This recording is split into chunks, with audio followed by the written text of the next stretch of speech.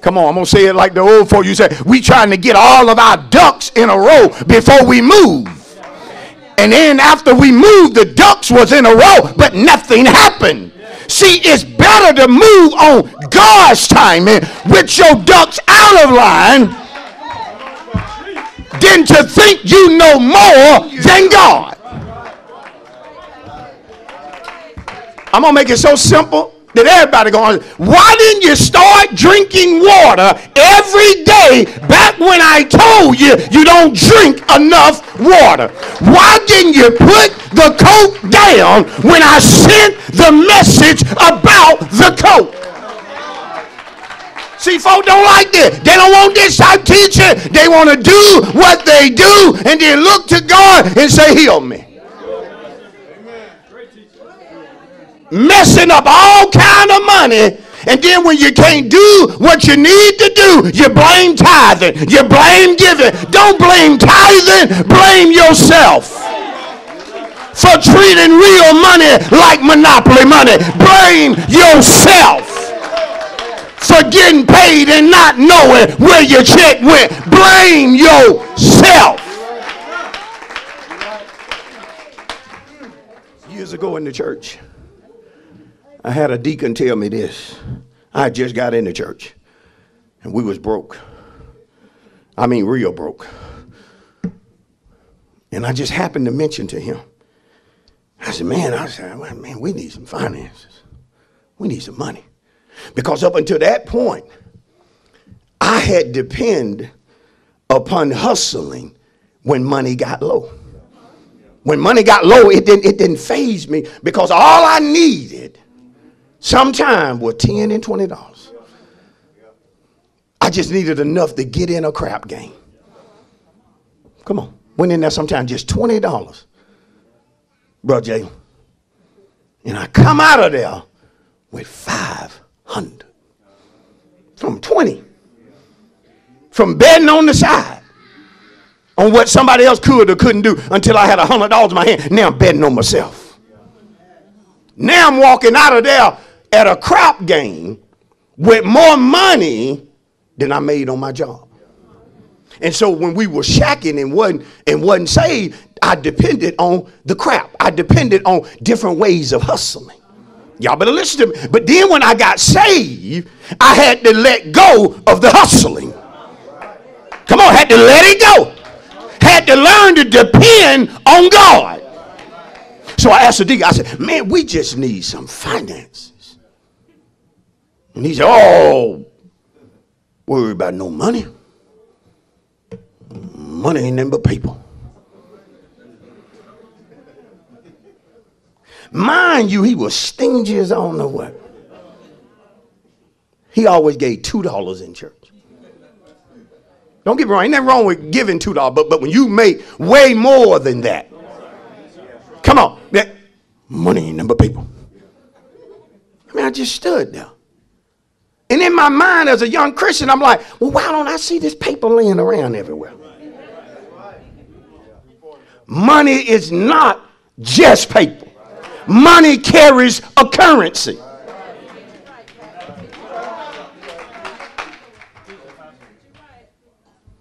If money is just paper to you, then you see me out the church. I'm going to help you unload all your paper.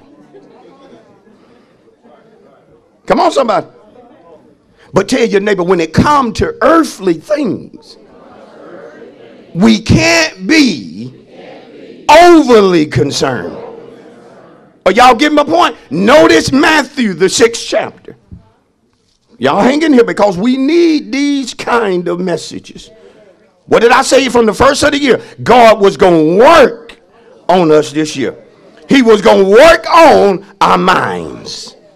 And some of us, we got to get a new way of thinking. Now, as you turn to Matthew 6, understand that the root meaning of mind is to think.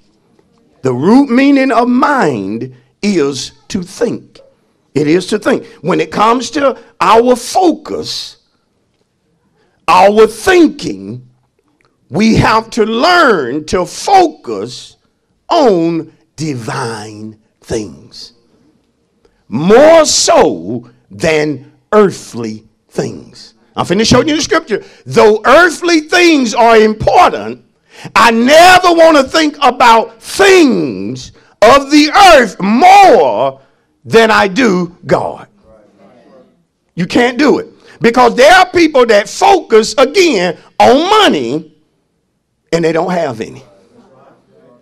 I said they don't have any. Listen, never think that everybody who got money loves money. The love of money is the root. Come on. The love of money is the root of what? But notice it. You can have a lot of money without loving it. Do y'all know that? Now watch this. You can have none of it and love it. There are broke folk that love money. They don't even have any and they love it. They'll do anything for it. See, when we focus on divine things, it says about us that we don't let earthly things control us. Come on.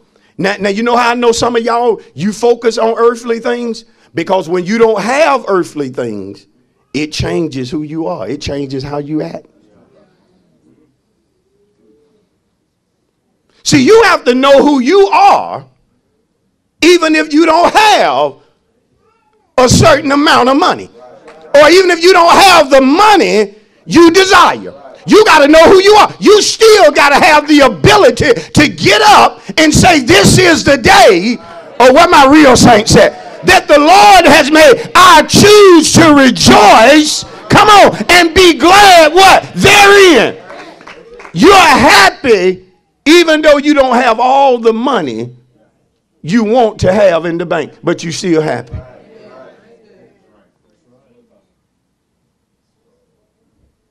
Did y'all hear that? When folks are talking about you, you've learned how to be happy.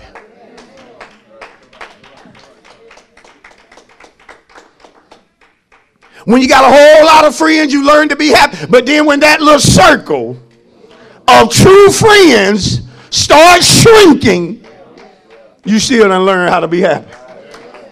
I know I'm teaching right. Because you have folk that will sit up and let what they have or don't have depress them. Did you hear me? Now, most of us in here got a testimony that we could use some more money. God talking to us about some money. I hope y'all ain't drawing back. Oh, he talking about money in church. Why shouldn't there some folk here need some of it? Here's some of y'all praying for it. You need to cancel a debt. Come on. You want to bless somebody. There's somebody you want to be good to this month. And you just don't want to be good because it's Valentine month. You want to be good because it's in your heart to bless them or to do something for them. Oh, I know I'm right. But when you're overly concerned about things, the things that you overly concerned about will control you. It's good to have a job, but you don't make that job your life. Come on, you don't treat that job like it's your life. Because let me tell you something, folk will fire you. I said people will fire you for no good reason, who said they love you, they appreciate you. They'll wait till you get a certain amount that you're making from them. They'll fire you just because they can hire an entry-level person and pay them half. And you spent 30 years giving that company everything. That's right there. Now, as Christians, do we need to go to work and do our job? Do we need to go to work and do our job? Do we need to go to work and be on time? Yeah, but you don't make that job your life. You don't make that job your life. Pastor, I hear you this morning, but you don't understand. They can't make it without me. Yes, they can. Most good companies. I'm trying to move to these scriptures. Y'all, some of y'all out there, it's your looks that's warring against me. Most good companies already have your replacement in mind.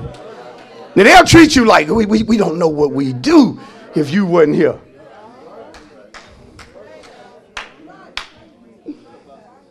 This place can't run without me. Don't go in Monday. Ride by there and see if they close. Just ride by and see if they close. Call and order you something. See if they'll say, we ain't open today. We had a sister, a woman, she didn't come in and we can't open if she ain't here. I'm teaching right. I'm teaching right. Don't make people your life. Don't make people God. Don't make your spouse God. Don't make your children God. Because people will turn on you. Not my family, Pastor. We close. Therefore, your family can't stand you. Matthew 6. Woo, y'all saw the looks I got from some people like, not my family. Listen to me. That's the reason they can't stand you. That attitude you just gave me, that's the reason some folks in your family, they know you. That's you. That's how you act. That's how you behave. You don't make pastor your God. It's going to work out if I could just talk to pastor. Oh, now who is pastor? If I can get pastor to lay hands on me, everything, well, hold up now. If he lay hands on me and I fall out, I know everything going to be all right. Matthew 6. But see, when your focus, we laughing a lot, but when our focus is not on divine things, then we have the wrong focus. That's what I'm teaching us. If you are not focusing on divine things, you have the wrong focus.